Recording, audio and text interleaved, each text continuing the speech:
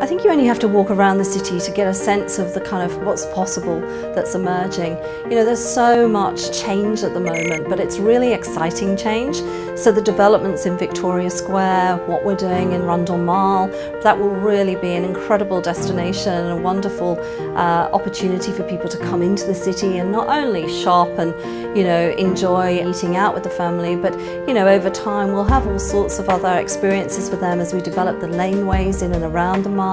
and we really start to get that flow across the city. And I think with what's happening over at the Oval and the development along the riverbank, you know, there's a real sort of sense of energy across the city, a real sense that we're moving forward. And having the opportunity to be part of that, working through council, is really very exciting. We're on a really interesting journey as we move forward and we're thinking about the vision for the city. We're really thinking hard about how we achieve that with and through our community. Much more focused on being a support and a guide,